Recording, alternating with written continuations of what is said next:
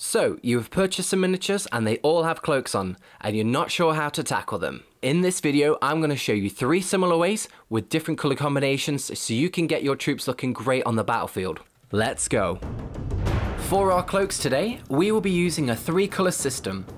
As shown here, we have 3 shades of reds, and they go progressively darker from left to right.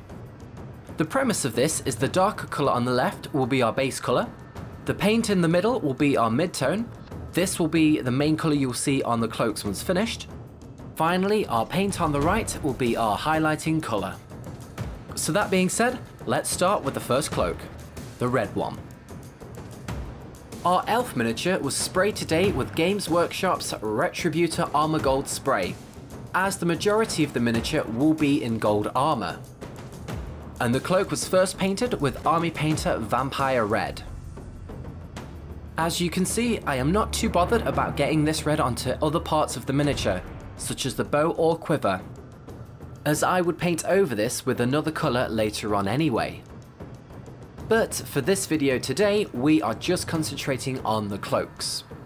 And if you would like me to make a how to paint Howdy's elf video, then do let me know. A couple layers were painted for all of our cloaks today, just to ensure better coverage for our base colour. Now our main brush of the day, a makeup brush. I love using these as they are super soft, give good coverage, and are able to blend colours nicely. And on top of that, you can paint quickly, which is great if you want to batch paint some troops and get them done for that game that you planned for the weekend. So we are going to put a small amount of paint onto the brush tip. However, my main tip here is to not use a tissue to take off the unwanted paint, because these little tissue strands get caught up in the bristles and they end up non-delightfully on your miniature as you paint. So I would suggest to use a sponge instead. Here I used a kitchen scouring pad. We are now going to blend our mid-tone colour of pure red onto the cloak. Firstly, I will show you on my hand what effect this will have and how thin the layer will be. In a circular motion, go over the cloak and you will see the paint start to deposit on the upper areas, leaving our base coat colour to still be seen in the recesses for our shadows. To add some further darker areas to the cloth, we will use a red tone shade paint. This was slightly diluted with water and applied into the shaded areas. As this shade paint takes a while to dry, you can easily paint a large batch. For example, 20 miniatures, and then get a cup of tea. And once you have returned, they will be dry for the next stage. Finally, Mars Red was painted on as the highlights, using a thin brush. Only one highlight was necessary here, as the end results look good enough for a gaming table. If you wanted to go further, you could make the shadows even darker by mixing some matte black with some quick shade mixing medium, and then applying this into some of the recesses which are slightly deeper.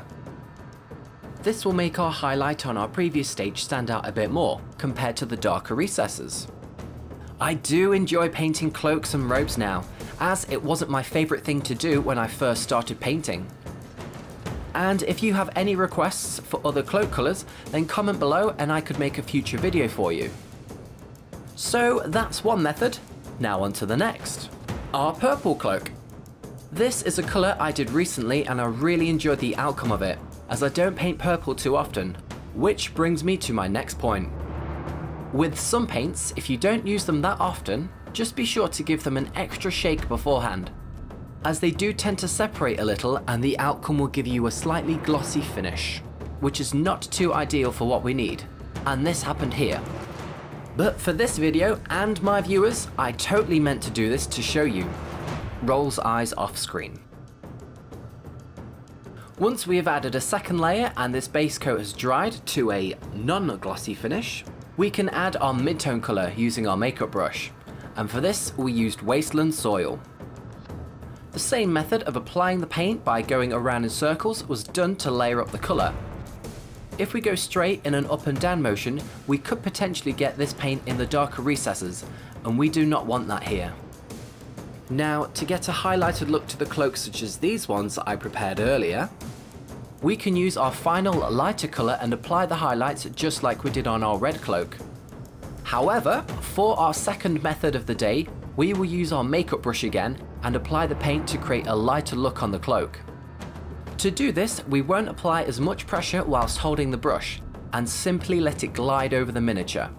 This will naturally hit the top surface and create those highlights, and also create a nice blend to the cloak. Importantly, you can see this method again is quick to do, which is what I love, my precious. And if you can save time here and there on one miniature, imagine how much time you would say painting 20 in one go. Now this would be good for the tabletop. However, if you wanted to go further, then use the same paint, or indeed something a little bit lighter, and apply some highlights to the upper sections of the cloak. This could be quite nice for characters, for example, as hopefully they would stay on the battlefield the longest, especially if you have taken more time to paint them.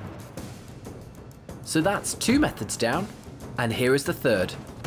And we will paint a white cloak for this. In order to paint a white cloak, we will be painting it grey first. Makes sense, right?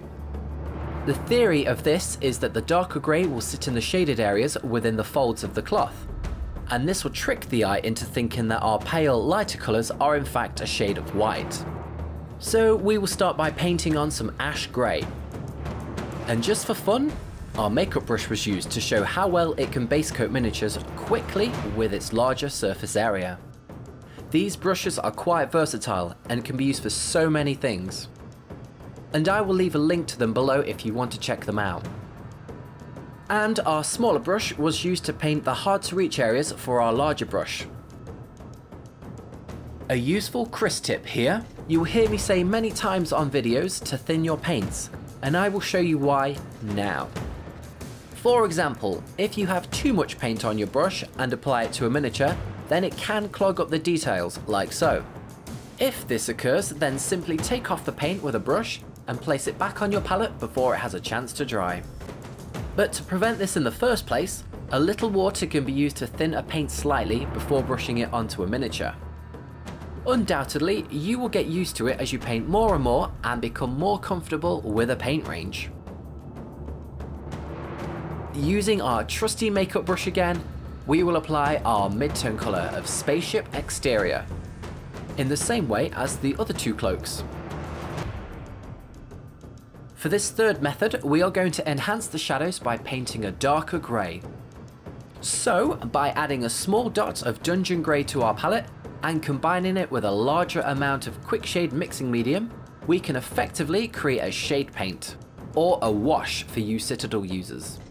This was applied just into the recesses of our cloak.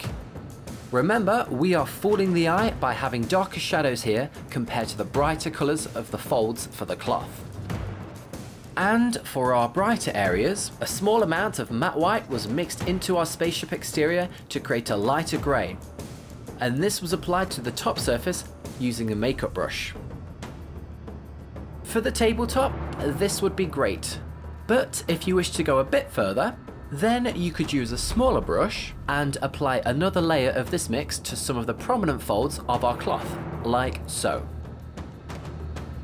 Our 3 cloaks are looking good, and you can certainly see that these makeup brushes do have a use in our hobby. And my question of the day is, which method are you going to try from today's video, and on what miniatures? This video was based on a question that was sent to me from a viewer, and if you have any requests or ideas, then do let me know. If you have found value in the video today, then please do prod that like button, as it will help the channel grow and reach more hobbyists just like you. And maybe tell a friend if they would find these videos useful. Thanks for watching, and until next time, keep on hobbying.